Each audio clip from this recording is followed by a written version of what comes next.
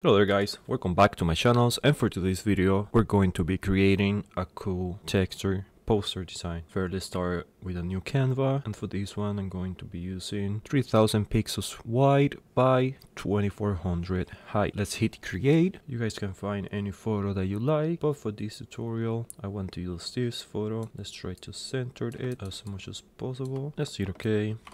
Let's type the main photo here to keep everything organized. Since this is going to be the most important one, let's paint it red. Let's block it. We don't need nothing from the photo right now. Let's bring a new label, and with Control backspace we'll create a blank layer. Let's go to filter gallery, and over here we want to use reticulation filter. As you can see, it's going to create this kind of noise. The density, you can choose whichever likes best for you, but for my design I find that 25 density works fine. The foreground level and the background level doesn't really work on this effect, so it doesn't matter which one you choose here. You can even leave it on 0, hit OK on there. Let's go to opacity to about from 20 to 15, works really great. And this is what is gonna give us the main texture later on. Can go ahead, zoom out a little, and now let's try to find posterize. I find 5 works fine for me.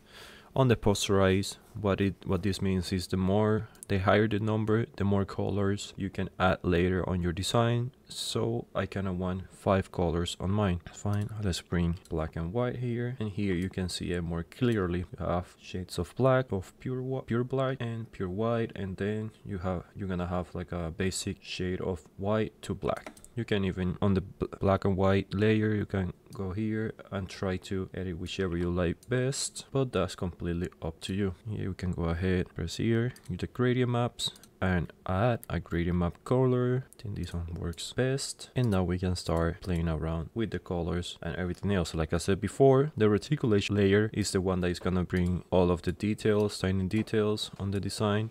Maybe around 13 for me works best. You know what? Let's change the entire vision of the design. We can go ahead and do it like this. Open this one a little, something like that. Let's bring a solid background, black. Let's see how it looks like. Do like a close-up, just like the thumbnail. I'm not feeling this color palette, so let's go ahead and look for another colors. And on the posterize, I went ahead and changed it to 7 from 5. That's 1. Let's paint this 2. Articulation. This one may be yellow and black and white. I don't really like having the colors on the layers. And from this one, for this specific design, we're not gonna be using the mask. We can go ahead and delete it. Same with the gradient map. Let's delete it. There you go. This one green, and maybe this one. The main photo is right here, and this is pretty much done, but I kind of want this to be pure black. Let's see how we can work that out. That looks perfect. If you want to bring some sort of texture made in Photoshop, you can go ahead, create a new layer, same Control backspace, create a white layer by itself, go to the filter tab, go to pixelate, pointillize, and about that looks great. As you can see, we create a lot of points, but right now they have different colors. You can go ahead to image adjustments and desaturate. Let's go here, and we can go ahead and start playing.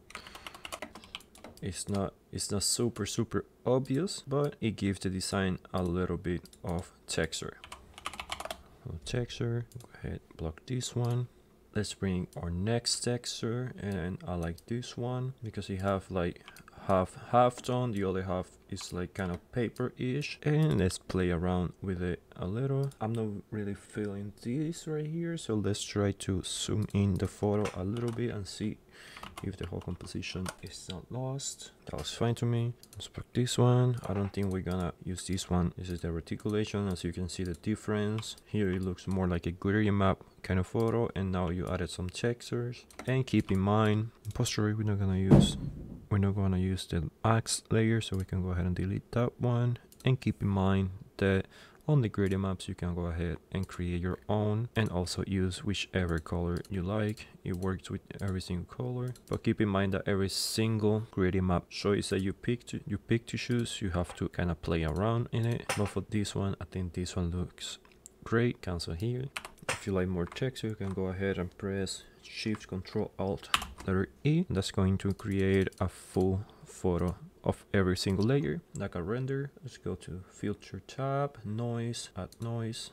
Let's zoom in so we can see what we are doing, and we can add some sort of noise. That's before and after, before and after, before and after. It's not super obvious, but it makes the design come to life a little. And you can go to the camera raw filter if you are one of those persons that like post-production, and give the poster use some little touches later. You can even put some more grain in it, but maybe just a tiny little bit, like that, like 8. Let's see if this before and after. That looks fine to me. Let's hit okay. I kind of want to duplicate this one with Control J, bring it here, Control I to invert it, and let's try to play around with it. And this looks perfect. Maybe another texture down here. I'm gonna bring this one, flip it horizontally like that, bring it up, Control I, so we invert it and multiply it here. And I'm loving this tiny bit like that. Perfect. Let's bring another one similar to this one. Let's see how this one works. Enter, Control I to invert it, bring this part to the side, this one to the other side.